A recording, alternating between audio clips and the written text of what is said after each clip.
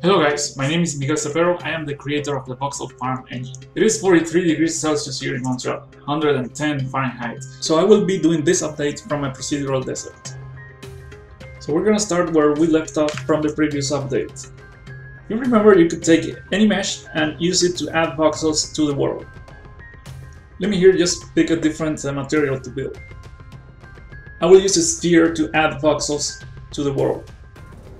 And this is pretty much the same you saw in the last update. The difference now is that I made it so you can use the same mesh to subtract material from the world. So if I click, I do a different type of click, I will have the volume of the sphere removed from the ground. This is something you could use to create more interesting tool profiles. So sphere is not very interesting, but you could have something like an axe or a big axe, even some dynamite going off and creating interesting craters. And this works on any kind of material. Everything you see here is made of voxels. There are no props, there is no an artificial mesh that is floating on top of the voxel geometry. Everything is made out of voxels, so you could go and carve pieces out of anything. And we will do just that. If you see this building right here, we're gonna go straight to the building and we're gonna carve some stuff out of the wall. So here you can see how it produces a nice round shape. And you can do it as many times as you like. Again, this is round shapes, but it could be cracks, it could be the little crater, it could be the cannonball, it could be something that looks like the effect of a magic spell or something like that. Like I said in the previous update, it is quite simple to create one of these images. The only thing you need to do is use a program like Maya or 3D Studio and make sure that your mesh is properly closed, meaning that there are no gaps, there are no open edges in the meshes. If the mesh is watertight, it's something that can voxelize and it can be added or subtracted now anytime to the world. Here I will switch to a different mesh. If you remember the past update, I was using at some point a large flat mesh used to create some kind of slabs. This is the one. So again, I can use it to remove material from the building wall.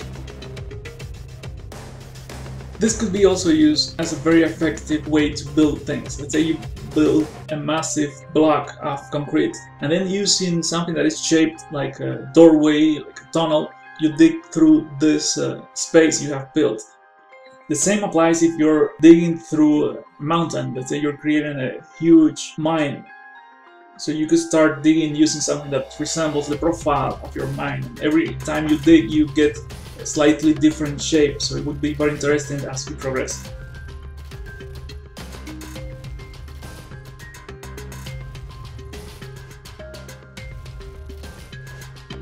So let's take a step back and look at all the destruction we have created.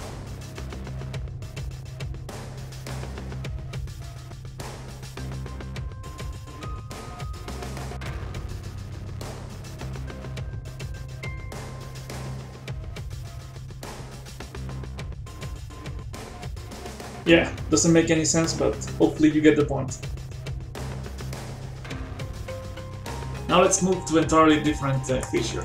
This is something that has occurred to virtually everyone that has worked with an environment like this. It's a very simple, very familiar concept that makes your life a lot simpler. So I still don't have the UI working properly. What I will show you is just the core feature, how it's implemented. And this is something you really know, as soon as you see it, you will say, well, this is trivial, this is something that was due. But before I will just create a little setup so I can show you what this is about. So you will see me here just flattening out the earth a little bit. I will add a little set of blocks just to make it flat.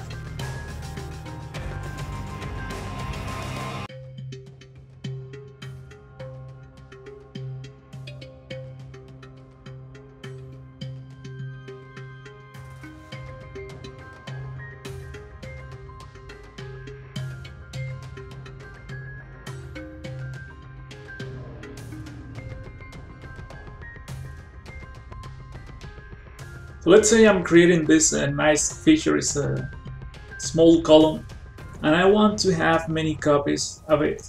As you can see, it will take me some effort to create the first column. If I had to repeat this effort every time I needed a column, that would be too much work. It's not fun.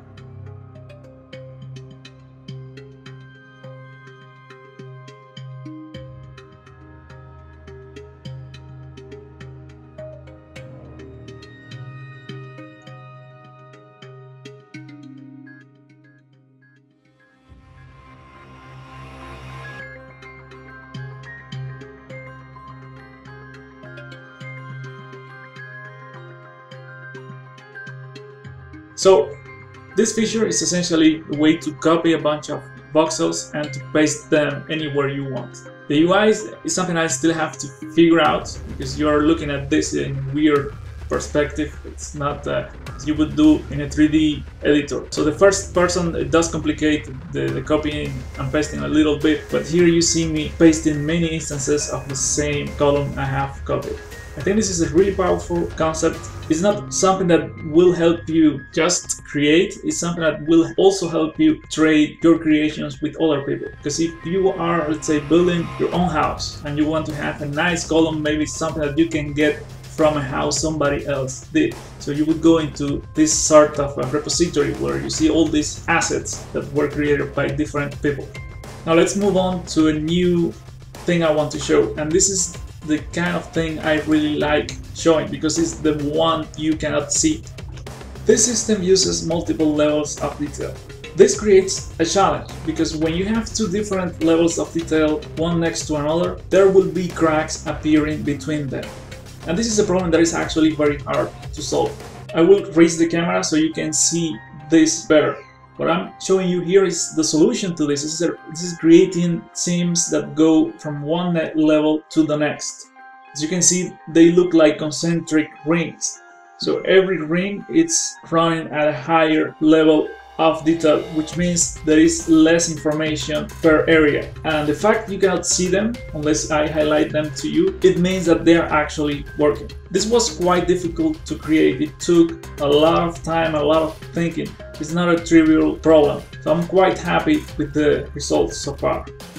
And here is the last feature I want to show today. This is also very subtle.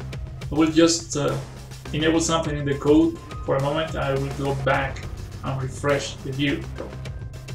What you see here is that I have removed all the texturing, all the shadowing, and the colors you see are coming from the terrain. Now the procedural terrain, besides producing the altitude and the caves and all the features you see as volumetric, it also produces a set of coloring. So these colors, they align with the terrain features. You can see that wherever the erosion trails are now covered by a slightly different, lighter shade of terrain. We have darker terrain in some spots, clearer in some other spots, so it looks quite natural. It adds a lot of variety.